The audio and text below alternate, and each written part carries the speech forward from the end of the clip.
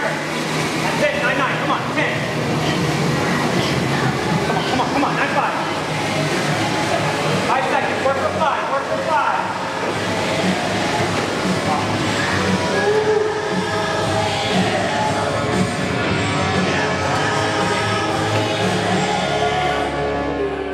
My name is Chinyelu Asher. I am a midfielder. I play for the Jamaican national team, and this is my year of self-mastery. So what does the year of self-mastery mean to me?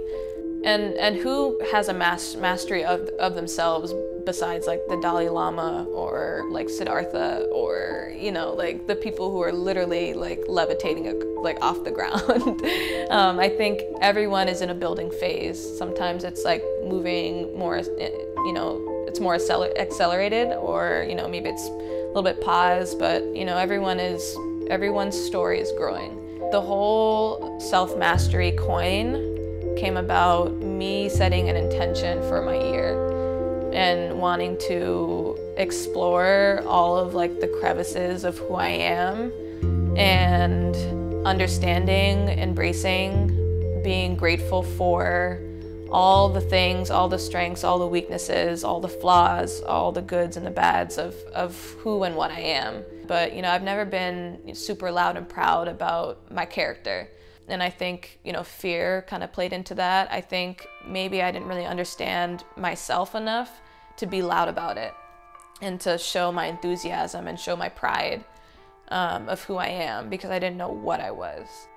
And so that's kind of what this year is about for me. My name, Chinyelu, it's a Nigerian name. My mother picked the name because of, I guess, her experience with me during her pregnancy. It has 2 meanings.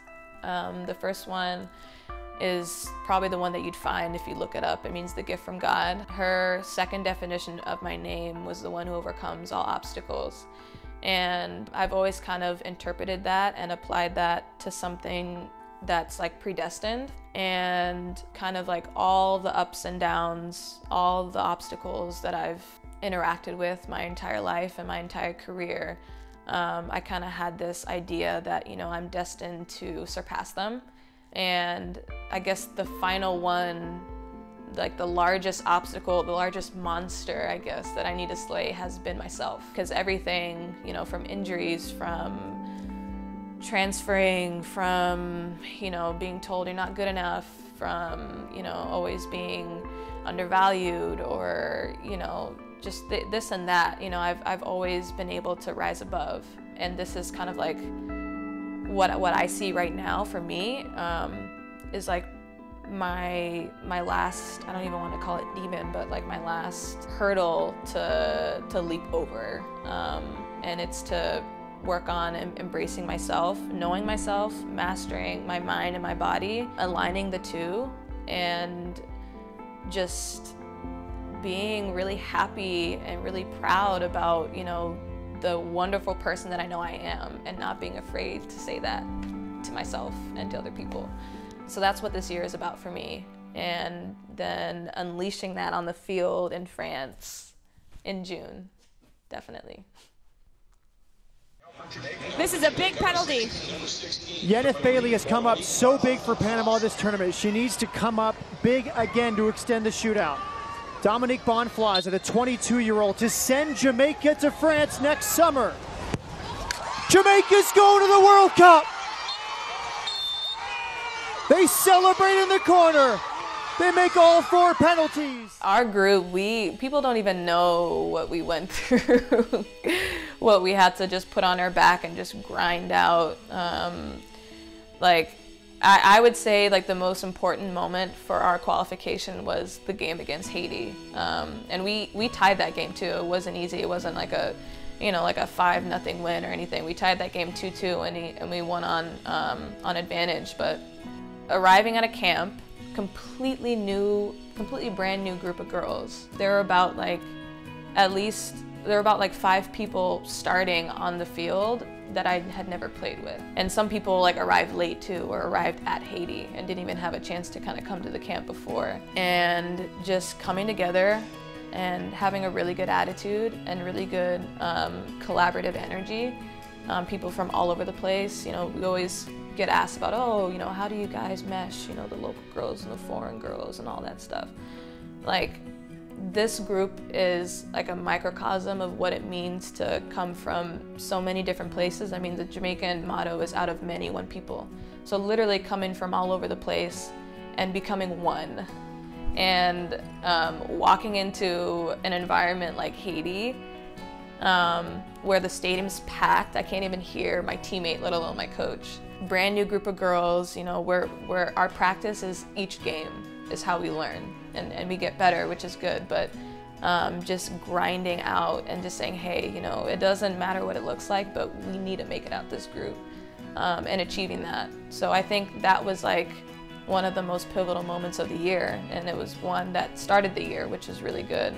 You know, I'm a very self-critical person. I always want to know how I can do better, and I always want to do better the next time.